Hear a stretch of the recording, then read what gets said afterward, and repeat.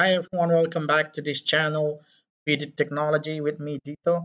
Today in this video, I want to show you how to create a two-dimensional cohesive elements in Abacus. I found many of my colleagues having difficulties modeling 2D cohesive elements in Abacus. Sometimes they have error, they have convergence problems. So I want to clear that up in this video, especially when it deals with the stacking directions in cohesive elements. So let me explain a little bit. So when you have a surface, one surface, then you have a cohesive element connecting this. Let's say this is part number one, and then there is a part number two. And then you try to make a cohesive element here, right? So in Abacus, you need to tell them. So what Abacus did is basically they will calculate the separation between these two phases, which is delta. And this delta is going to get bigger as the loading increases. For example, you pull to this side. So, and then once you get the delta, you will calculate the tractions through the traction separation law, which the shape can be like this, for example, the bilinear law. So depending on the value of the delta, you can calculate the value of the the tractions, for example, and then you can start having damage when you uh, pass this maximum stress. And the problem is that you need to define the stacking direction. So stacking direction means that you need to tell Abacus which direction that are going to separate physically. So for example, in this case, is this, for example, where is it? This this line and this line. So if you see here, actually, your cohesive element has four sides, right? One, two, three, and four. So by default, Abacus can make mistake when they decide which which stacking direction that are going to be used. It can be the surface one, which is this one, and the surface two, or it may be the surface three or the surface four. So if your stacking direction is between three and four, this is actually wrong because you don't want this separation. This is not the separation that you're looking for to calculate the traction. The separation that you're trying to that you need to find is this separation between the surface and the surface. This separation that you need to know. So in Abacus, you need to tell them because your element is having four sides.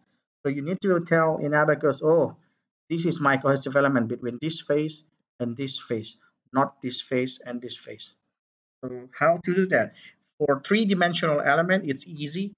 You have options in Abacus to define stacking directions. Stacking directions. But in two-dimensional, it's not straightforward. You cannot just simply click that button for 2D elements. So that's what we are going to explore in this video. All right. So let me check first if my OBS is recording or not. Oh, it's recording. Good. So now let's start by doing it step by step. You can open your Abacus and then create model. And so let me explain a bit about the model. So what I'm going to make is basically a simple 2D problems. It's a beam where the length is around 200 millimeter and the width is 25 millimeter. Okay, and then I'm going to either fix this part, and while this one is the loading one, either I can pull it to this side later, or I can just simply pull it in this axial directions. So, and then the next step that I will do is I'm going to give a cohesive element, which is here. And then I will show you later, if you don't do anything, the default stacking direction that has been assigned by Abacus to this element will be from this face wrong. So we need to fix that. We need to tell Abacus that my cohesive element actually connecting this surface, the red surface, and this surface, because this is our first part and this is second part, not this and this. Okay, not that one, but this one. I hope it's clear, and this one. So let's make the model now. Create part, dplanar, and we're going to use deformable and shell. Okay, and okay, just click continue. And then we choose this create lines with 4 rectangles point, or create lines rectangle with 4 lines. So you click here, it's the origin, and you need to type here down below here, it's 200 by 25, and click enter. Then you will have this rectangle, and then you click X here and click done. See here the part, here the part, but in this part it's just still like one part. There's no way that we can assign a cohesive element here in the middle. So what we need to do is basically we need to make partition. You can click here because this is a face now. They're basically a two-dimensional face. So now what we need to do is we create face partition face by sketch. Okay, so click here because you only have one part. They go directly like this, and you just click from here, and you click escape, and click here from here to here, click escape. Then you want to make sure that this is too big for a cohesive element. So you want to make sure because the cohesive element is basically just for making this crack. So you want to make sure that this crack has almost zero thickness, or if you want to model adhesive, for example, imagine the one on the right is another part and the one on the left is other part, and then you are gluing them with a glue that has finite thickness, for example 10 millimeters. You can make the distance 10 millimeters, but in this case I just want to model a crack that has a very low thickness, or even like almost zero thickness. So I will give this value 0.001, and they should close each other. And here they are very close if you zoom to each other. So because we want to model a zero thickness crack. So here is cohesive element you see here. So the next step is you go to the model part, the properties, uh, and click here the materials. So we need two materials here. Let me control Windows Shift S. I want to explain a bit about the model. So if I paste here, so I'm going to call this the left one, this part number one, part number two. This is made from aluminum with the young models around 70,000 MPa, Poisson ratio 0.2. This is the same. While for the cohesive elements, I will just use a standard cohesive element parameters that I remember that they closely resemble the data from literatures. Okay, so now we need to create two materials. First is the aluminum, Al, alum. I can put some elasticity. The Young model is 70,000, and the Poisson ratio 0.3. And the second material is the comat adhesive material. We have elastic. Now the only difference is here. Before we use isotropic, now we need to use traction, because when you're dealing with cohesive element, you need to use a traction separation law. So this is the place where you need to change type traction. Okay, there's so many options here you can read in no, not LSD, Abacus manual, but for this time I'll just simply choose traction for using a cohesive element. So this is the stiffness values So when you're dealing with a cohesive element, there are so many options to use these values. If you're modeling an adhesive, a, a real adhesive with a finite thickness, the value that you need to put here is basically the value from the material parameters. So you need to do a tensile test, you get the stiffness, you put that value there for the adhesive, okay? But if you're modeling a crack, so your cohesive there is not for modeling adhesive, but for modeling a zero thickness crack that may appear there in your structure. In that case, the value that you choose here is a mathematical value, it's not material parameters. It should be something that the value should be very big but low enough so that it will not disturb the convergence of your simulations. So if you put this value, for example, 1e to the 10, your simulation may not work because if you read detail, there will be a problem with your Newton-Raphson. It will suit the prediction, the trial stress out of the ball of the convergence of the Newton-Raphson and so on. But I will not explain in detail here. You can read the literature. But the idea of using this for modeling crack with zero thickness, you need to put large value here, but not that large so that it will disturb your convergence. So choose a reasonable value. In this case, the way I choose it, 70 MPa, 70,000 MPa is the stiffness of this, I call it the aluminum. So to make it more stiffer, I will just put it 700,000. It's 10 times stiffer than the aluminum itself, right? I hope it makes sense for you.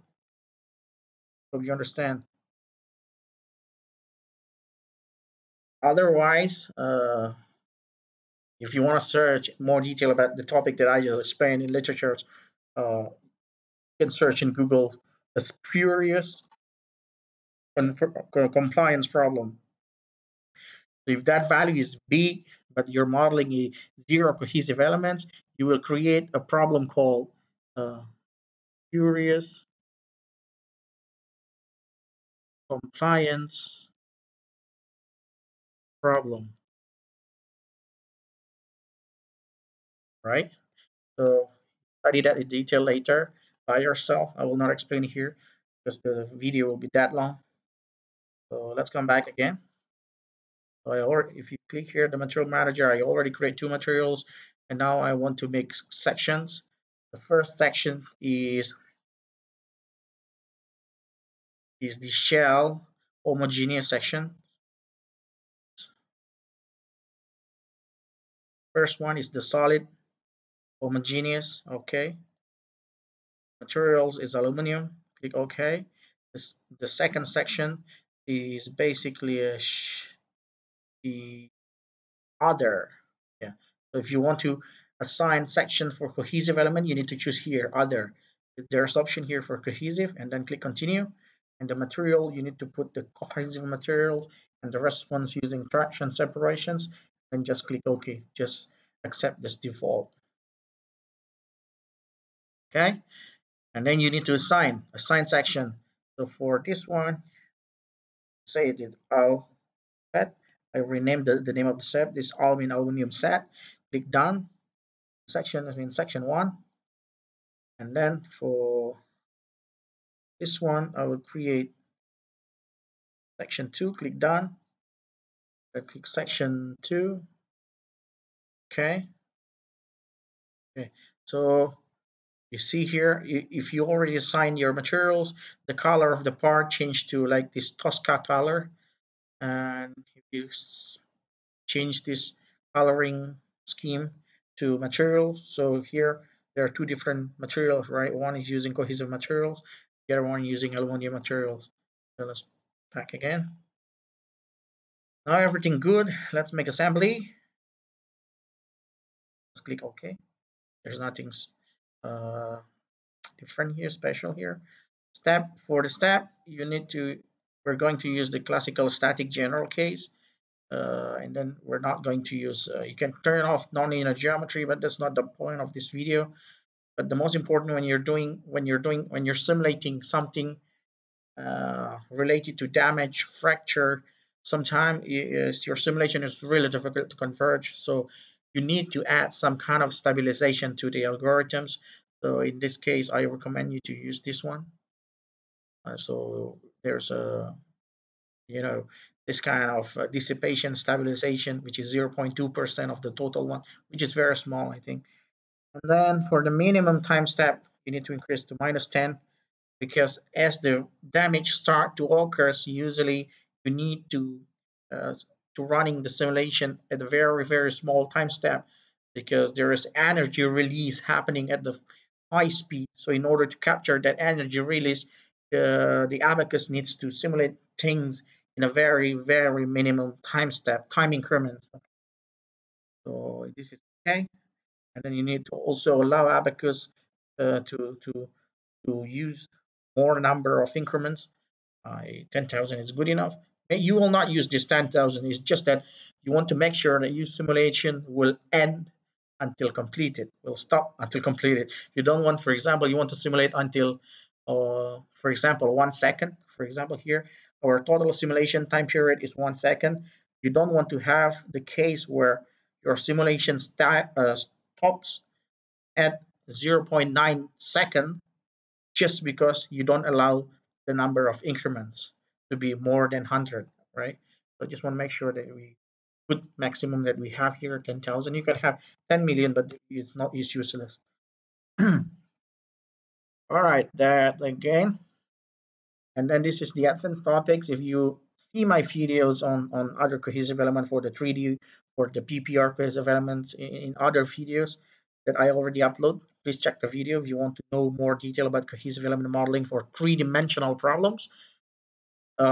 Usually I use this general solution control. You click manager, you click step one, click continue. So what happened is basically when doing iterations, Abacus has like, a general settings. The general setting is basically Abacus will try to do some iteration until 4, 8, or 5 times somewhere in the code in the looping, right? So if you cannot I call it, if you cannot achieve convergence when you reach this level, Abacus will give you a warning. Oh, okay, guys, I already try as much as I am allowed to try, 4, 8, or 5 times, but still no convergence. So error now. So Abacus will say that, oh, maximum time increments reach, something like that. So if you know your problem is really difficult to solve, you are recommended to change this guy. In this case, I recommend you 20, 40, and 20. If you want to know more about these, read the Abacus manuals. I'll just show you how to change and where to change. And then for the field output, because you want to make animation, and for example, you want to plot load displacement curve, so you want to have several data points so you can get like a curve in time history. So of, for example, time history of the loading of the time history of the displacement of this point, for example. So you need, in my case, I'm using evenly spaced time intervals. The default is basically uh, they will create output every one increment. So in each one increment, they will create one data plot. So if your simulation needs 1,000 or even 10,000 increment, you will have 10,000 data plots, which sometimes the ODB file, the output file, will be way too bigger in gigabyte size. You don't want that to happen because sometimes you just need 200 data points. That's all what you need. So in my case, I will say that evenly spacetime intervals, and I need 100 data points. That's it. And because I want to show the contour plot for cohesive elements, I will make this guy, where is it? SDEG, scalar stiffness degradation, because, come back again to the traction separation law here.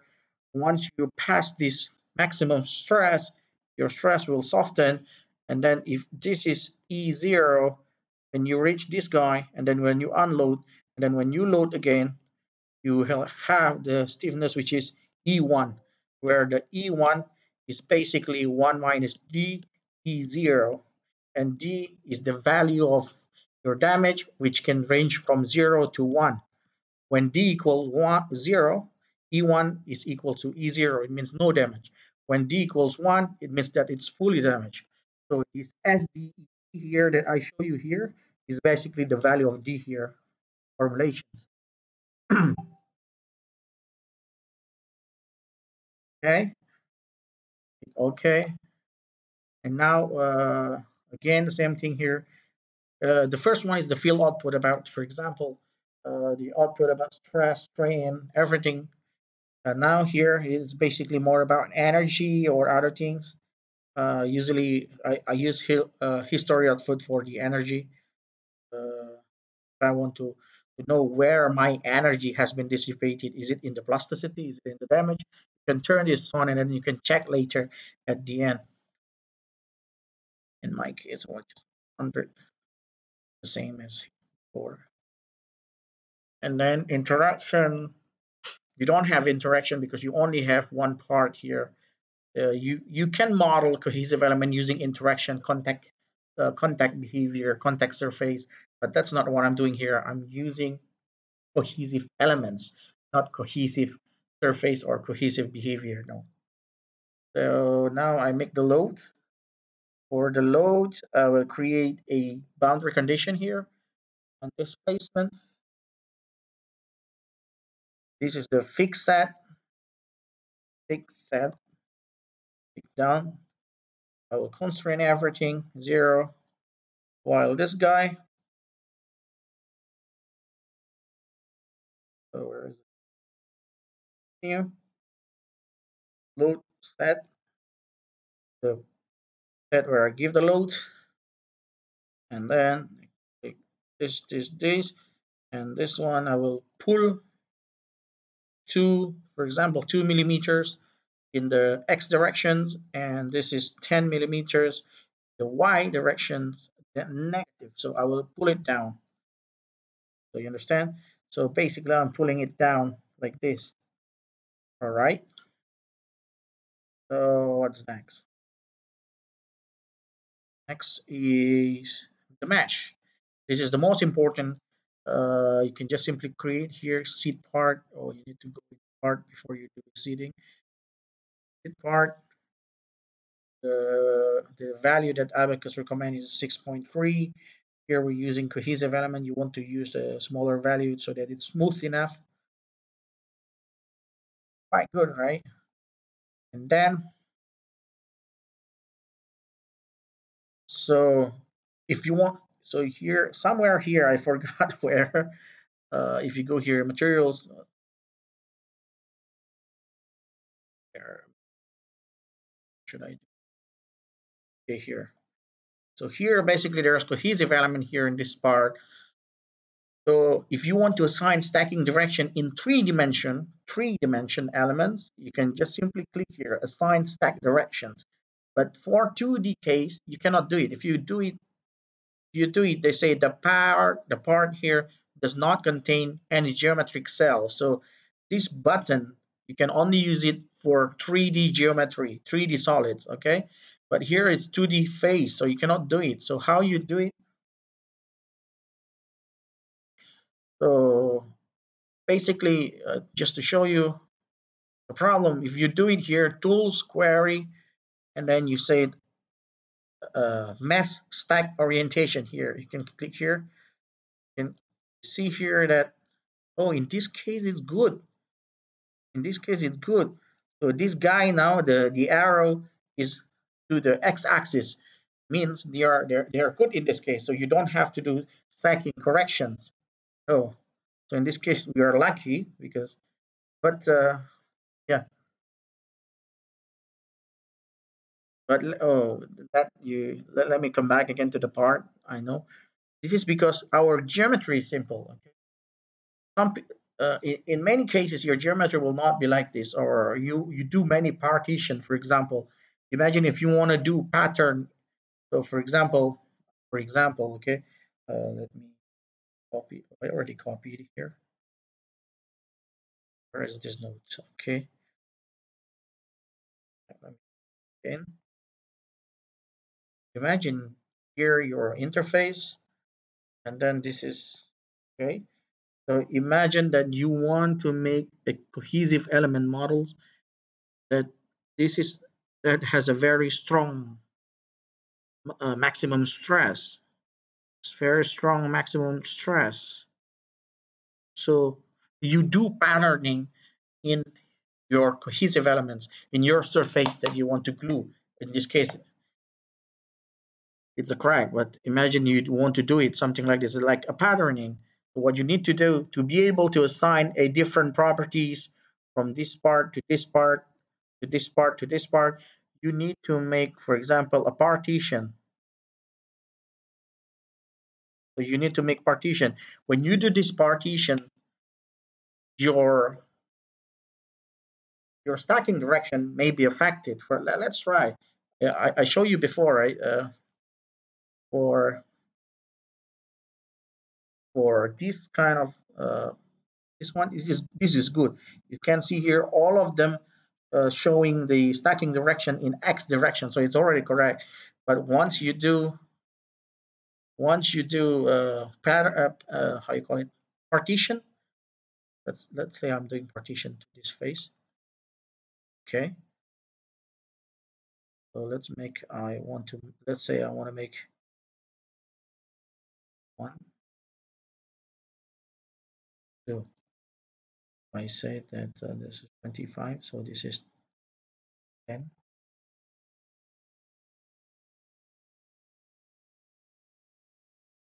This is also 10. So basically,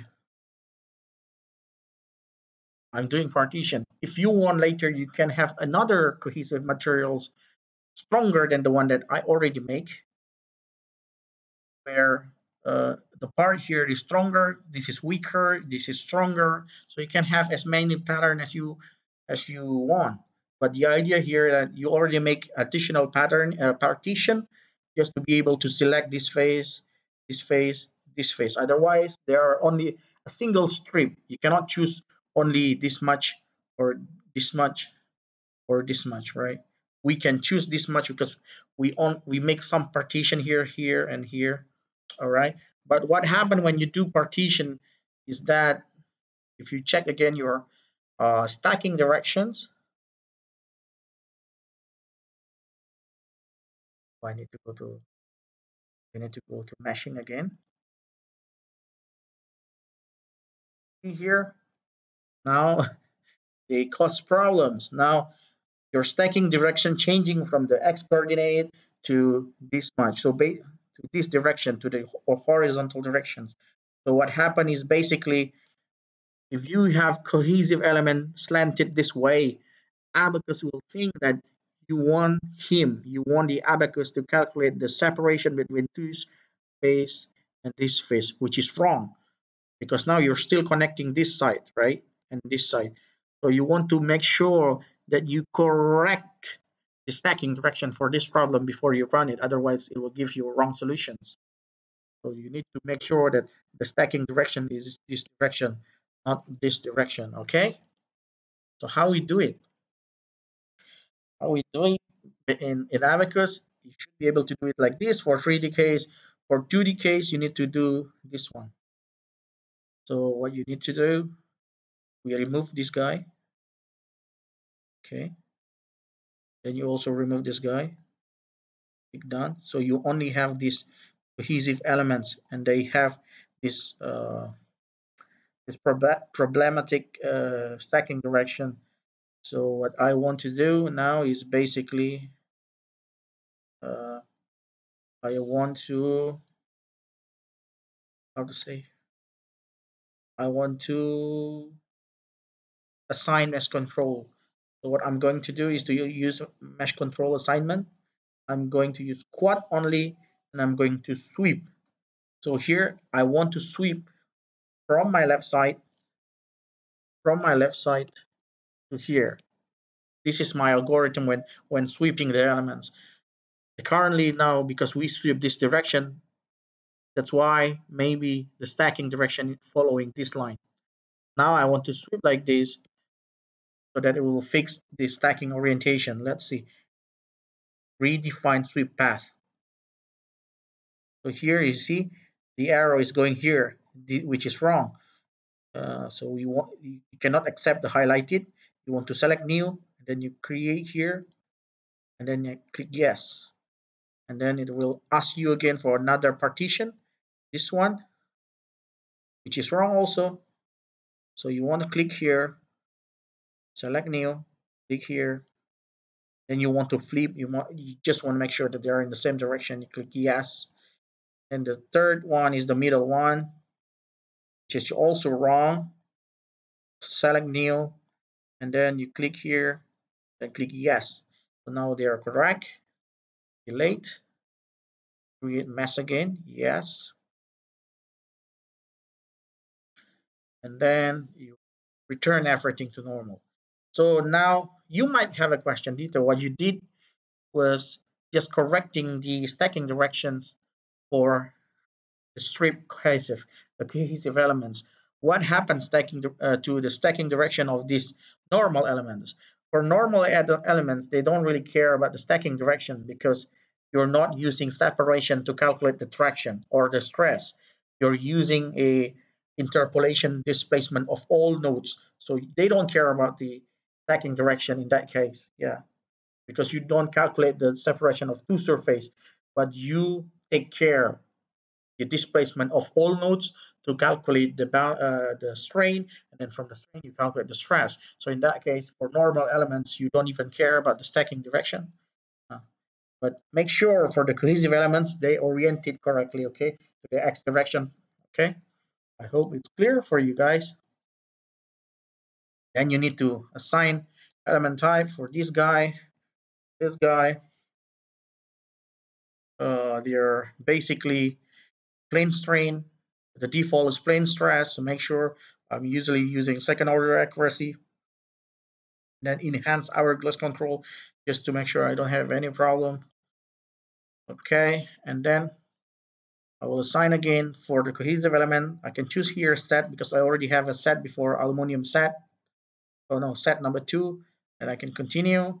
I can tell him now it's not plane stress, it's actually a cohesive, and then click OK. Done. So now your model is good. If you check again mass stack directions, the other element pointed in the y direction, slanted a little bit, while here it's already correct in the x direction, so there's no problem. So this is really important. And technique that I just mentioned here is only possible if you have simple model like this. So you can have manually doing sweep path manually and set the sweep path for each partition. Now imagine if you're doing micromechanics, if you read one of my work in, for example, this micromechanics, where you have 100 of fibers. For example, you have model RV like this, and you have fiber, fiber, fiber, fiber, fiber, and between fiber and this is the fiber, this is the matrix, and then you have this cohesive element which is very very thin. Actually, I exaggerate the picture here. So imagine you do it like this. You have 100. Of course, there's no way you will manually set the sweep path like that, sweep path like that, sweep path like that, manually from here to here. So you need to help. You need to use the help of a Python script or a MATLAB just to make sure that you set the direction. That's really important to do that. Okay, and then now let's do running a job. Create job, new session. I'm going to use 4 to make it faster. That's it. I'm click OK and then click manager and then I click submit. And then I will pause my video and I will continue after it finish. Okay, submit.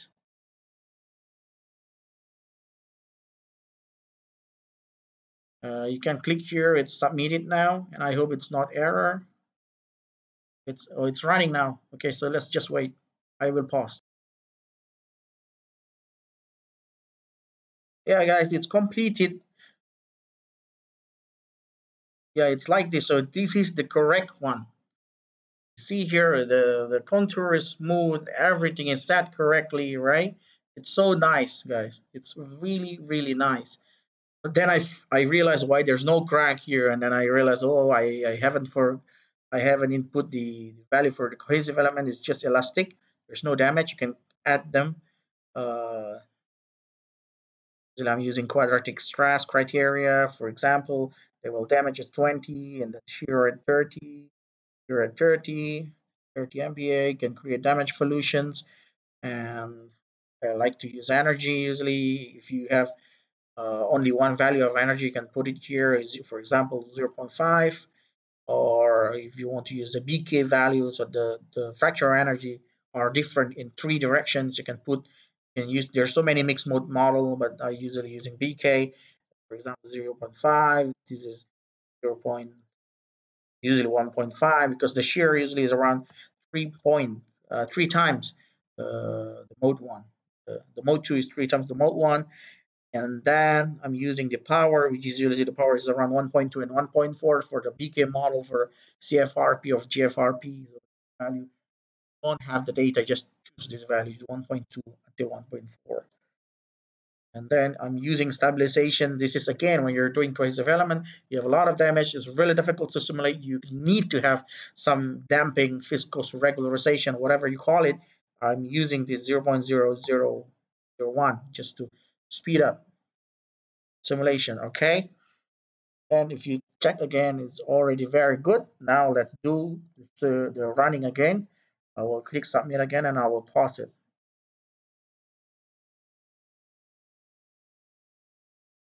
Guys, so now come back again. It's completed. Let's see the result. Okay, and then let's check it. Yeah, so now it's break. You see, so if we play the videos here, let's large. It's nice. So basically, first they will have this elastic loading, and you see here that the interface, you cannot see that there is interface there because the stress contour is really good. It's actually here, this light, yeah. And then it start to broke. When it start to broke, you can check here the SDEC. This is the number of damage, which is the value is now getting 1, right? Yeah. So basically it's broke. You might think, Dito, why there's the cohesive element is not deleted. It's because maybe I forgot to delete element options. So if you want to go back to this mesh here, set to, there is element deletion. If you click yes, and then they should delete it. Let's see. I can run it for you again if you want. And submit, click OK, and then I pause for. Yeah, let's come back again. It's already finished. Let's see. They should. Oh, they still don't delete it. I don't know why. So yeah, here it's good now. So basically the SDEC now it's getting 1. So the failure is really easy because I put 20 MPa. If you want, we can make it larger to make more deformations. For example, if I put 60 and maybe 90 and 90, and the damage evolution, I will make it maybe 2 and 6 and 6, right? Make it more difficult to damage. So let's see. And click submit. Okay, while it's running, you might wondering, Dito, how to get these values for the cohesive elements. So if you're model, as I said before, for the elastic, depends on what you do. If you're modeling zero thickness crack, this value should be a mathematically, sorry, this value should be very high because it's a mathematical parameters. Modeling adhesive, you can check from the tensile test, and then you can calibrate these values depending to match the slope, right, of the tensile test results.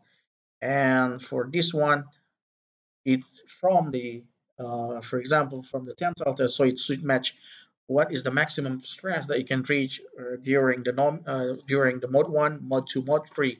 And how about the damage evolution? For damage evolution, you need to do a DCB test, double cantilever beam, yeah, DCB test. Or in the shear mode, you need to do a ENF, end notch flexural test. So basically, this is for mode 2 or mode 3, and this is for mode 1. And how to get this power, you need to use this mixed mode banding test, MMB, I think. Yeah, you can read literature how to calibrate these parameters, or you can take literature values from literatures. Yeah, for common material like carbon epoxy or anything, you should have it. Yeah, you see here when before I don't have it here. This is the time increment. As you see here, from first is 0.01, and then it's when the value gets smaller, it means more difficult to simulate. Why? Because now your crack, uh, your cohesive is way more stronger. So when it starts to crack, it will propagate very fast. So to capture these rapid crack propagations, you need to have this small, how you call it, small time increment. But I hope it will converge. Otherwise, it will error. Let's see. I haven't checked it before. I just try and error to make this video. I don't have time to do it first before I record it. But that's the idea. If it's error, you need to make smaller model. I mean, you need to allow smaller time increments before you check here in the step. I only allow until uh, 10 minus 10. You maybe make minus 15, or you need to increase the damping stabilization. Maybe it's not 0.0002, maybe 0 like this one. So remove 1 0. So you add more 10 the damping 10 times. It might be easier to simulate. Oh, come on. Okay. So let me pause first video because it's gonna. Yeah, we're lucky now. It's finally converged. So after very difficult in making convergence, as you see here, 10 minus 7, 10 minus 5, it's getting bigger again, then it returns to normal because now it's easy to simulate because maybe guys if already fully fractured. Let's see. Now it's completed. Result. Okay. Yeah. You see now you have more bending before doing the fracture. Yeah. Okay. That's all for now, guys. I hope you enjoyed this video. Please click subscribe because it's really meaningful for me. Before I close this one, let me check. Imagine you asked me how to plot load displacement curve from this one. So for the load, you can create here, create XY data, ODB output. I will be very fast, continue, and I will click unique nodal, okay, and then reaction force. And you want to have reaction force in the Y coordinate, so I check RF2, and then I choose. So I check all these nodes because all these nodes are the fixed one, and then I save it, click OK. And if I do it here, operate on XY data, because I have all this data, which is the reaction force for all the nodes in this guy, right? The one on the left. So you want to make sure you sum all of it. Yeah, you need to do brackets, and then in the middle of it, you go here, click shift, and then do it like that, and then add to expression. Then you can save it, and then this one have. If you click here, you will have this, and then this is the summation. You can plot it, and this is the data with respect to time. You want to do a displacement, you can do it again. You choose the node that you want to check the displacement, and then you can click the displacement here, and then you can get the displacement with time. Then you copy the data to Excel, and then you can plot the force displacement. I hope you can do it yourself. And that's it for today's video. I hope it's useful. Please subscribe, guys, and please comment. If I can answer your comment, I will answer it. Okay, I hope I can upload videos sharing about my knowledge to mankind, so it'll be more useful. And that's it for today. Thank you very much. Bye.